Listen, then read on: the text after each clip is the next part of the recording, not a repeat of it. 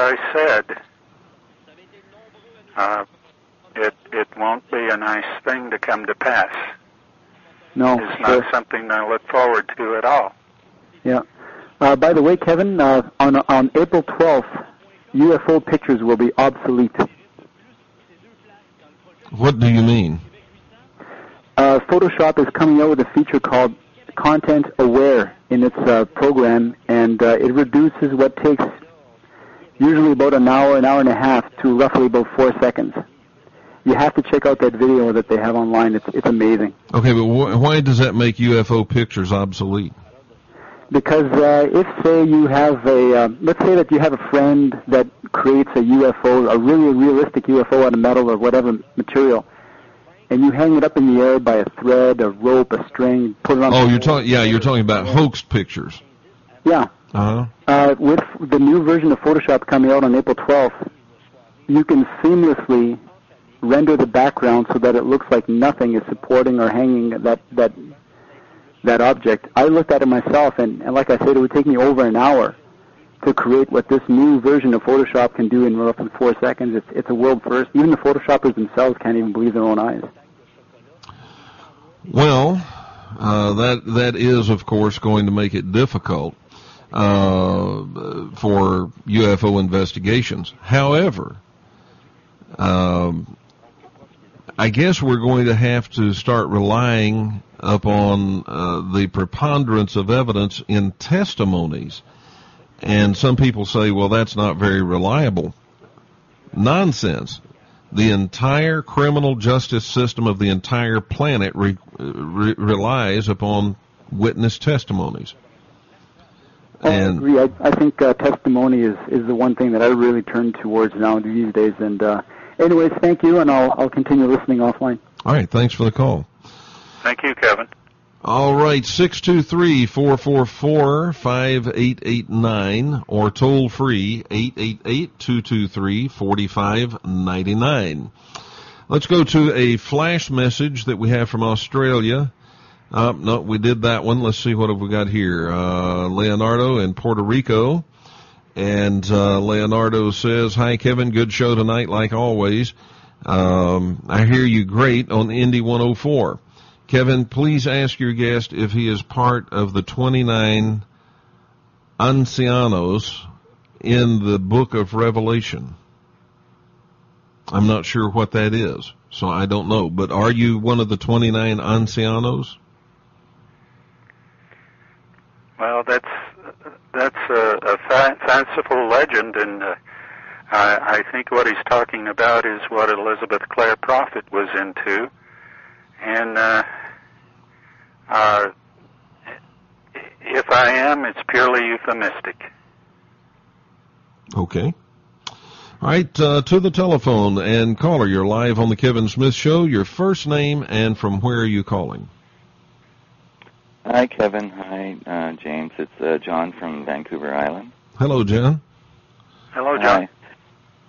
Hi, James. I just there's lots of questions I could ask, but I'm really interested in evolution. So I'm going to ask you the question: how does evolution actually work, and how are new species created and introduced on the planet Earth as represented by the fossil record?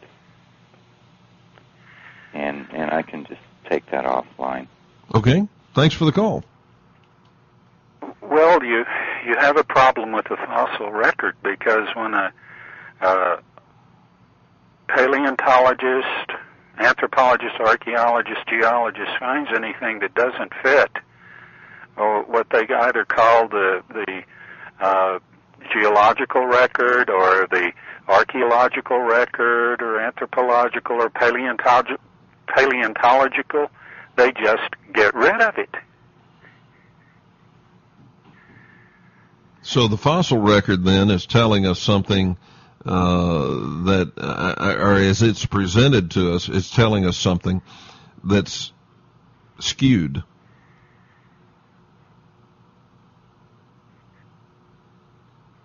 Would that be correct?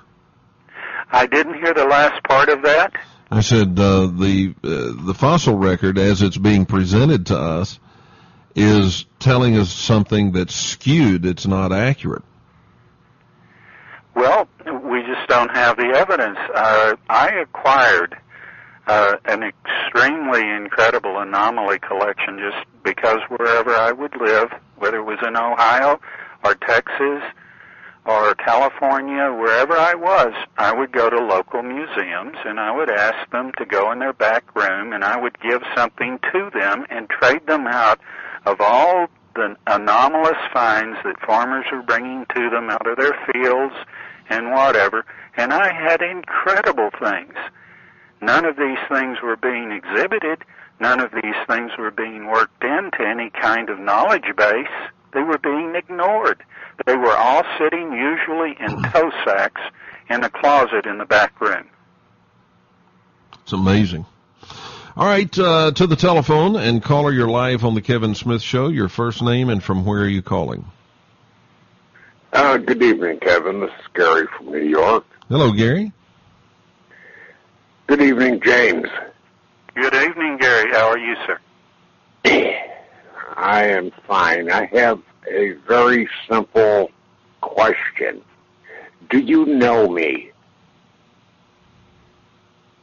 And if you do, how long have you known me?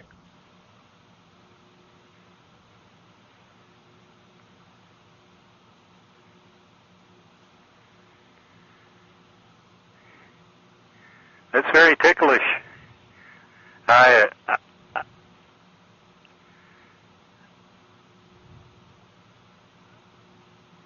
Where are you in New York? I am in the western New York area.